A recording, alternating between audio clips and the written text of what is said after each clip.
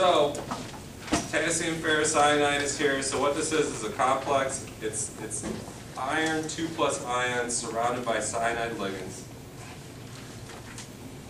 And when I add it to this iron 2 solution, it's actually going to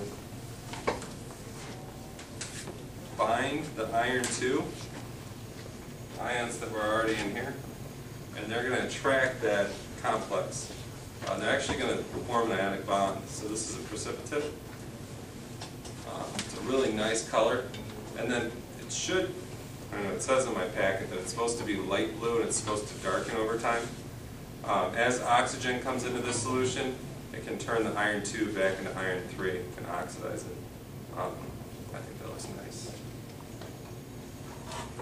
Okay, test tube 4, I'm going to add the same stuff. So now we're looking at iron 3 plus this ferrocyanide.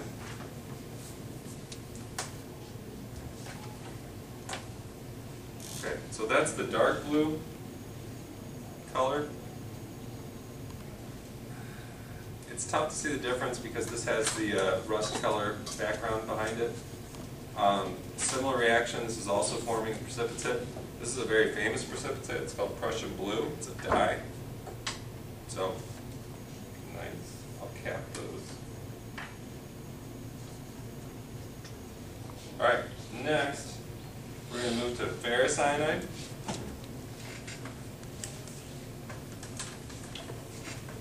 Okay, so ferrocyanide I put up on the board over here.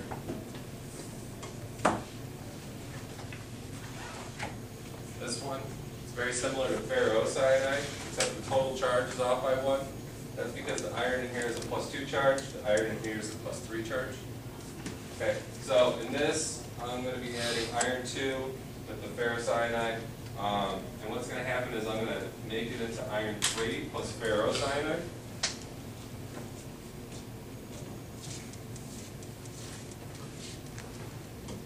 So you're still going to see that Prussian blue from before that we saw over here.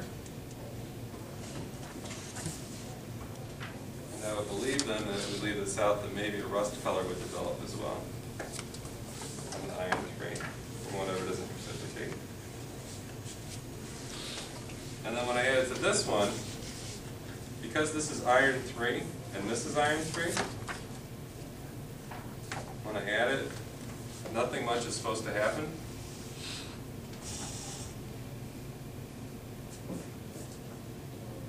And as I say that, a whole bunch of stuff starts to form. Let's see if I can shake it.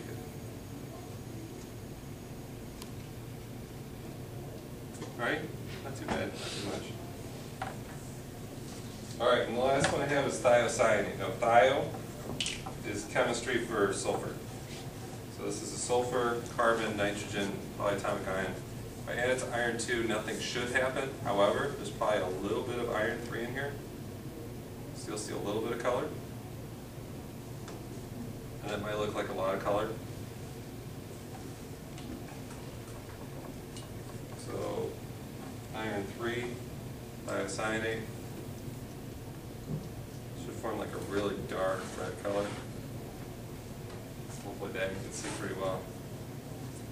So that's a test for iron. If I were going to test to see if we're having pipe problems, this would be what I added to see iron color. So you can see a little bit of iron 3 in here is forming that complex. And this one, the thiocyanate, is really forming the complex, and you can see that dark red color.